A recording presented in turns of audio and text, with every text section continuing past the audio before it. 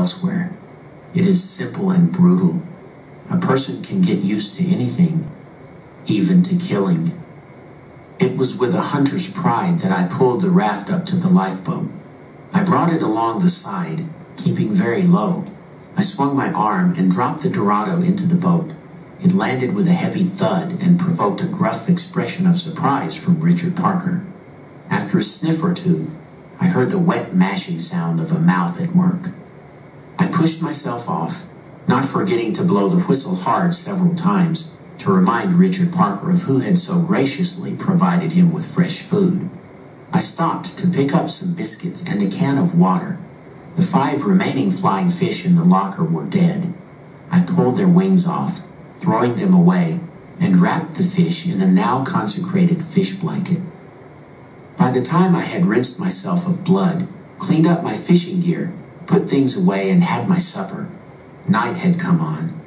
A thin layer of clouds masked the stars and the moon, and it was very dark. I was tired, but still excited by the events of the last hours. The feeling of busyness was profoundly satisfying. I hadn't thought at all about my plight or myself. Fishing was surely a better way of passing the time than yarn spinning or playing I Spy.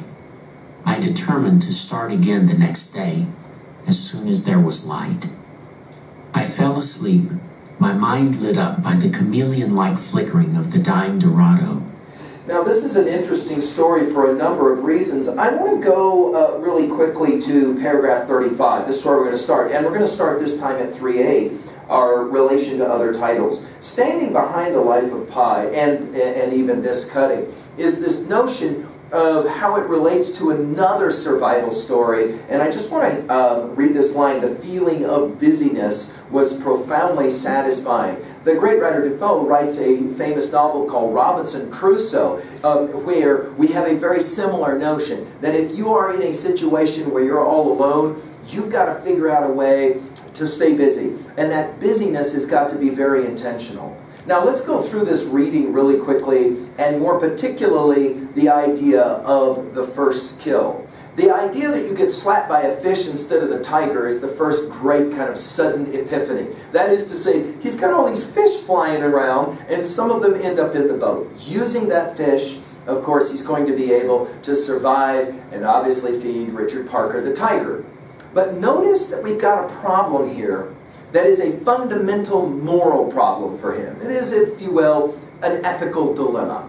That is to say, he is a vegetarian and he is always lived believing in the sanctity and sacredness of life. Here he is now in a survival situation. He's going to have to take the life of a fish. Now, for those of you who fish all the time, this is no big deal. But let's go back to the very, very first time in your life when you recognize that that fish swimming through the creek water that was usually caught by somebody who's an adult maybe, who's teaching you how to fish, that you had to take that life. And that killing or that taking of life has to be a sacred act for Pi. He sees it as a sacred act. Likewise as well, there is the whole notion of how Richard Parker will consume a fish. On paragraph 19 on page 206, he even talks about pure animal confidence, a mix of ease and concentration, being in the present. Now this idea of the yogi who is able to be aware and in the present will carry some serious weight as, of course, the novel will move forward. Of course, here in paragraph 21, he is learning deliberation. He's learning intentionality, right? And in a survival situation, we have to be learning all the time. Of course, there's a certain sentimentalism that can allow him to kill the fish. Ultimately, he'll break the fish in paragraph 24. And about that in paragraph 24-25, he will weep, by paragraph 26, heartily over this poor little deceased soul. This notion that he has now become a killer. Guilty as Cain, he will say. 16 years old. Why is it that it's such a big deal? Those final lines in paragraph 26, I want you to mark. All sentient life is sacred. And he says, and I never forget to include the fish in my prayers.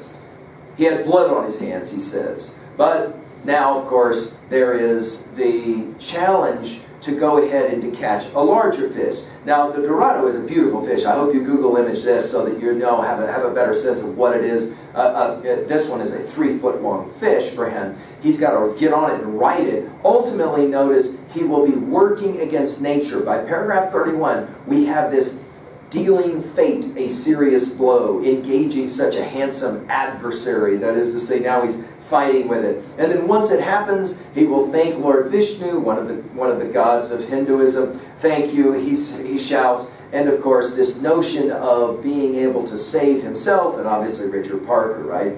By paragraph 32, notice it's no problem for him to kill. So even in the short little reading, he's moved from weeping about breaking the neck of a little flying fish to now killing the Dorado.